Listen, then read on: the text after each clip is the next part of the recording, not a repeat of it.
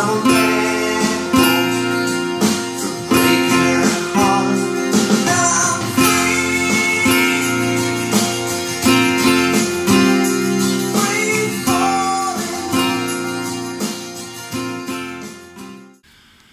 we just heard there was a brief snippet of Free Falling. So we're looking at this song because it's a good song, but also because it's a good introduction to suspended chords. So I'll just briefly mention the theory behind suspended chords because it's normally a question that comes up.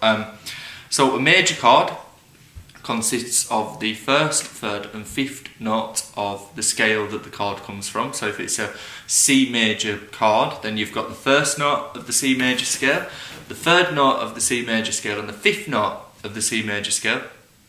A suspended chord gets rid of the third note and we replace that third note with either the second note or the fourth note. So C sus 4, for example, would be the first note, the fourth note and the fifth note. What you create when you play a suspended chord is dissonance. So that is classically considered a transitionary or temporary musical sound that you pass through and then you move on to create consonance, and that's harmony. The result of that is you have something that sounds quite unusual or creates tension, and then you go to something that sounds normal and creates resolution, and that's what we have in this song. Now that's not everybody's.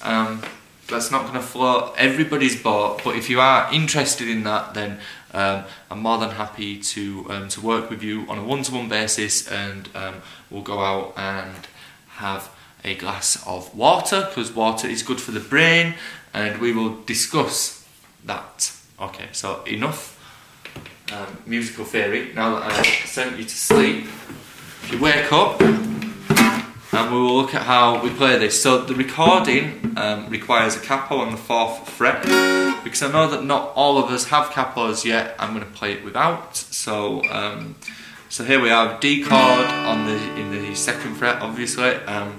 And then to the D sus 4 we add the 4th finger on. That's a merry coincidence and quite a good way of remembering how to play this chord.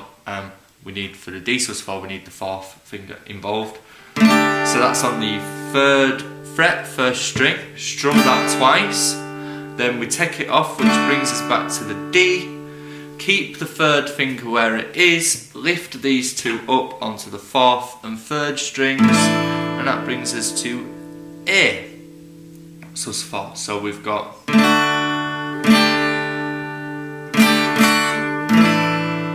so the D's getting strummed from the 4th string, and then the A from the 5th string.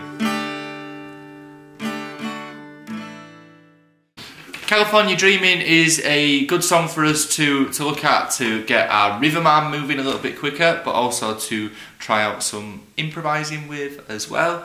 A word on that a little bit later, but for now, should we have a look at the rhythm? Again, there's a capo on the recording of this track. It's on the 4th fret. So let me just check. Yeah, it's on the 4th fret. Okay, so let's work the rhythm through first. So if you just play an A minor chord, so again we are in the without the capo, so it's an A minor in its usual position, and we have a rhythm that sounds something like this.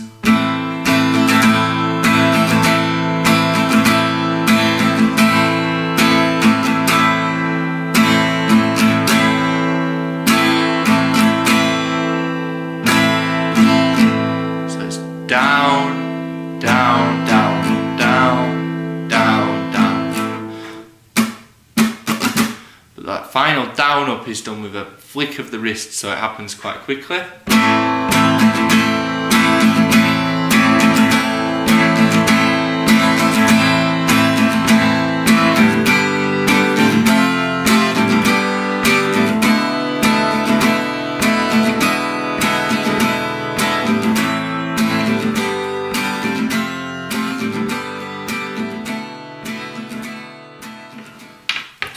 Our third and final song that we looked at in week number 2 was House of the Rising Sun, which is a stone cold classic.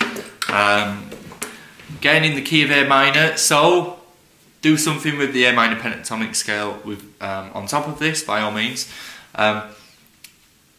Really like to only show you the picking pattern, or what the picking pattern should sound like. So admittedly this is easier to do with a plectrum. I'm going to play an A minor chord. I'm going to pick the root note, which is the 5th string, and then I'm going to drag the plectrum slowly across the string, so we're getting this broken chord effect. And then on the way down, we pick downwards, and then on the way back up, we pick upwards.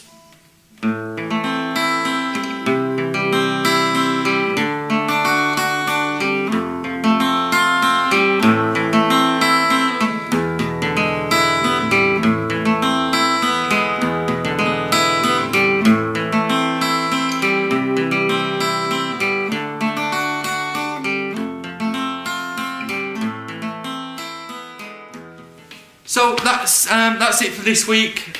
Choose a song that you like, choose 2 songs that you like, but try and challenge yourself with them songs. So if you're looking at bar chords, or you feel like you're ready to start using bar chords and you're playing frequently, then now is the time to do it.